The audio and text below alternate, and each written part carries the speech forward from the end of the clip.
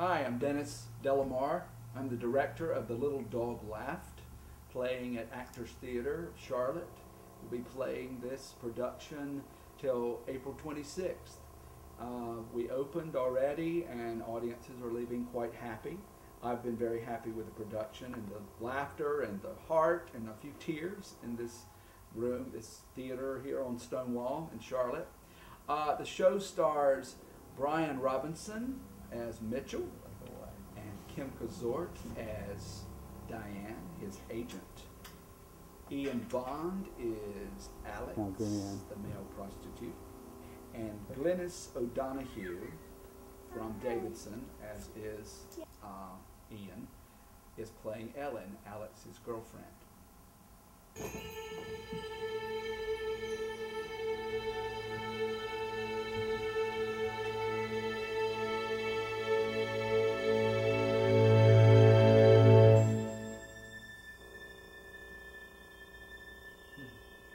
The beginning. Well, We're the premiere of this show in North and South Carolina. The closest one that's been done in this area was Florida. It appeared on Broadway last year, was nominated for a Tony, and Julie White, who played Diane the agent, won a Tony for this play. In Da Vinci, quadruple strand of pearls. She walks to a window at Tiffany's, again with the beautiful. The melody, Moon River, wafts in. Start with me. The beauty quotient is excessively high, and the beautiful Audrey Hepburn is sneaking into her Upper East Side townhouse away from the not-so-older beautiful man. But the running away part is beautiful. And then the unspeakable happens. Mickey Rooney. Mickey Rooney in full-on novelty Hirohito glasses and buck teeth and Missy Roy. I must protest! I'm fascinated with the show. I hope you will be too if you attend. There are three relationships in this show that I have found important to explore, even further than I saw them explored in the New York production when I had the pleasure of seeing that. First is the relationship of this Hollywood actor with his agent, Diane. The Hollywood actor Mitchell is played by Brian Robinson, one of our Charlotte actors who I got to work with in The Pillow Man earlier in the season. He played Tupolsky, one of the cops. And Diane is portrayed by Kim Kazort, incredible actress, friend of mine for years. She is a resident actress at Blowing Rock Stage Company, and both of those actors, Brian and Kim, are two of our guest equity artists that we've brought in to do these roles. Diane is an incredible character, and her relationship with Mitchell is something quite to behold, because she is ruthless, she is a barracuda, she has a foul mouth, she is a testicle buster. And I think we had a lady say one night to Kim after the show, she said, "I loved you because you're a buster." And I started thinking about, she really is. Totally unexpected what's coming out of her mouth, and she has some incredible zingers. Douglas Carter Beane knows how to write, and the wit that ripples through this whole script is one of the delicious things that I enjoy when I watch it, each time I watch this, and as we've worked on it. The second relationship is the relationship of this Hollywood actor, this rising A-list actor, hunk, you might call him. He would be on the cover of People magazine, hopefully, as one of the best-looking men in America. And Brian has worked on his body, and we're proud of that for him, and it shows nicely. And we do show a lot of it, if that matters to you.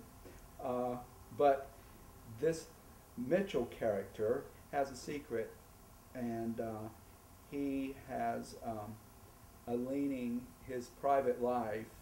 He is a closet gay person, and he strikes up a relationship with a little callboy that he brings to his hotel room. And of course, you can imagine how Diane's going to react to that as they're climbing with a deal on a hot movie that could put him over the top. The relationship with Mitchell and Alex, the little callboy, is one that we've explored seriously. I think it was done superficially in New York, but we go there. And this, what is this really like for Mitchell's character, a closeted actor in Hollywood, as many actors have been in Hollywood through the years and are today, so they tell me. But we look in the past, the ones that definitely we know, classic case, Rock Hudson, Tab Hunter, Richard Chamberlain. These people have come out, as you would say. But that relationship that sparks with these two men is one that we've explored in the show, and you care about them, and I think that was important to develop in the show. I'm someone's son. That's what I do for a living. 200. You must be very good at sex. That's not what people pay you for. What do people pay you for? So leave afterwards. The third relationship is between Alex, the male prostitute, the bisexual male prostitute, and Ellen, his sometimes girlfriend, and they share an apartment. And she is in love with him. And that is an interesting relationship to explore, a woman in love with a bisexual man. And their love is very real, but he has another thing going, another side of himself, and it's very sad at times. There's a lot of humor in our show and the situation, and Ellen is a witty girl also. She's kind of a little spoiled brat, but our heart goes out for her.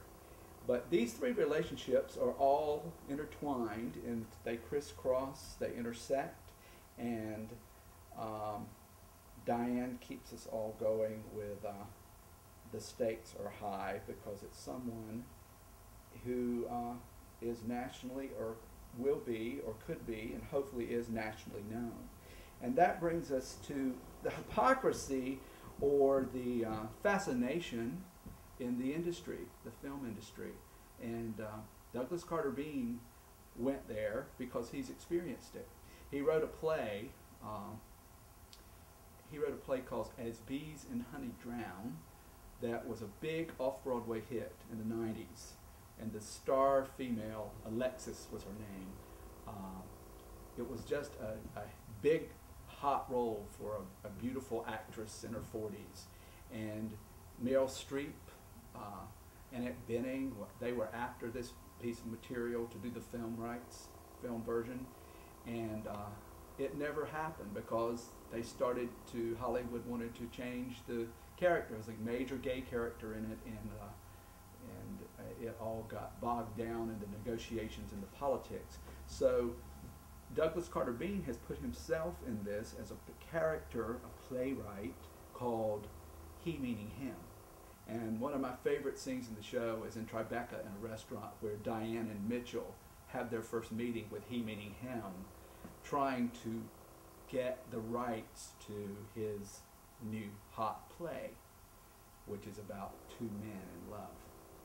And we think of Brokeback Mountain, and that's been made since this play came out, or about the same time, and how the public perceived that, and all kinds of Hollywood things are exposed. Mirror is held up to us and our attitude and our fascination with all this. It's kind of like a tabloid examination too. As you can see, I'm very excited about this production. The humor drives it throughout, but also it has a lot of heart and a lot of, it's personal, very personal for all the characters. One of the things I think it has us question, we the audience, what drives us most in life? Is it money, ego, sex, love, or some special concept that we have called happiness and our fascination with happy endings? So the play offers a lot. I hope you're able to make it, and thank you for giving me a moment to babble on about something I'm excited and passionate about. Little Dog Laughed, Actors Theater on Stonewall. The play runs till April 26th. Thank you very much.